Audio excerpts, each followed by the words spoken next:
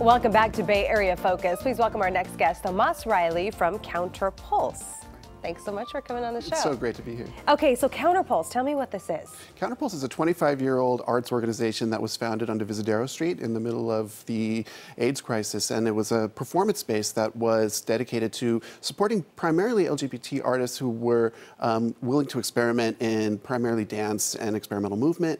The organization itself has evolved into a performance venue that is now breaking ground in the Tenderloin at a brand new facility at Turk and Taylor, where we're breaking ground in a 10,000 square foot facility that just opened last March. Okay, in CounterPulse, when you talk about it, it's always building a movement of risk-taking. What kind of risks are being taken? Well, they are risks in a number of ways, primarily in the artistic realm, right? These are artists that wouldn't find stages in larger venues, and so we are a place and a home for emerging artists and incubating artists who are trying to develop art on the edges of what is aesthetically valuable to, most theater-going audiences. Sure. What are some of the themes?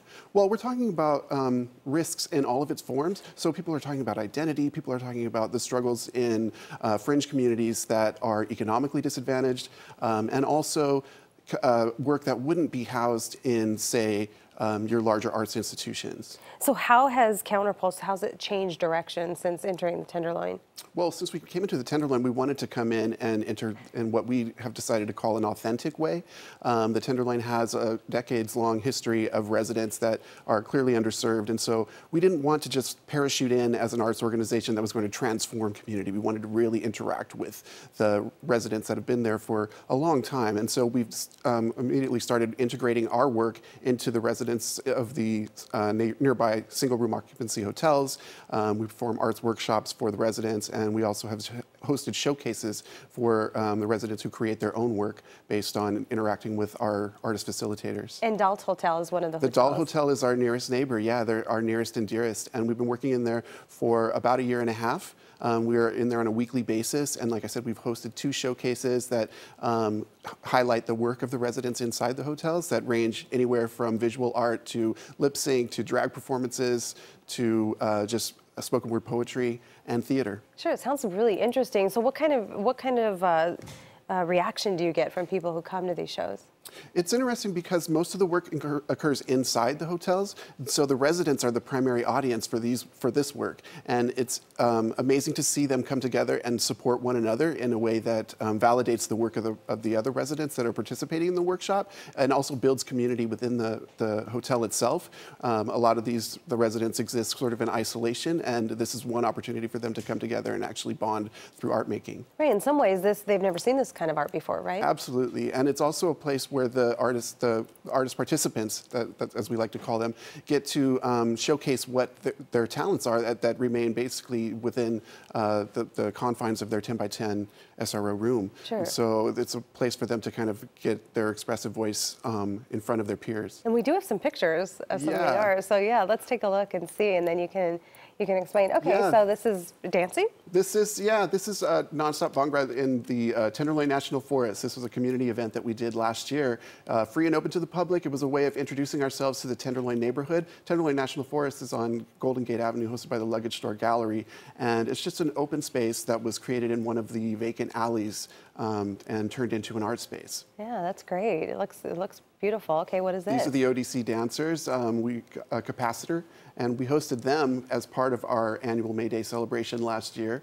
We work with a number of dance companies in co-production, and this was one of their performance pieces from fall of last season. So you talked about the new facility that you entered into. What about the partnerships that made this all possible? It's an interesting dynamic and groundbreaking work, I would have to say. It's the Northern California Community Loan Fund came together with a new organization called the Community Arts Stabilization Trust, and together, working with some of the philanthropic community, helped us mortgage or leverage the resources that they had available to actually purchase a building in the Tenderloin. And over the course of the next 7 to 10 years, we will buy back in a fancy sort of lease to own agreement, we will buy back the building and secure a permanent home for experimental art in downtown San Francisco. So when is the official opening celebration of the building? Well, I'd imagine you're having a big celebration. It is. It's been a long time in the making, and we can't wait to cut the ribbon on June 23rd. We're hosting what we're calling the Magenta Party. It's sort of CounterPulse's countercultural response to the various white parties that a lot of larger arts institutions have. But magenta is the color of the building that we actually moved into, so we wanted to celebrate the history of the building and the sort of risque nature of the neighborhood by painting it magenta. And in September, CounterPulse will be celebrating 25 years. Yeah, we'll actually become 25 years old in September. Yeah, that is wonderful. Okay, upcoming artist in residence showcase. Upcoming is Supernatural. This weekend we'll be hosting, you can probably go see it tonight, at the Supernatural is an exchange with the Swiss consulate and artists from Switzerland.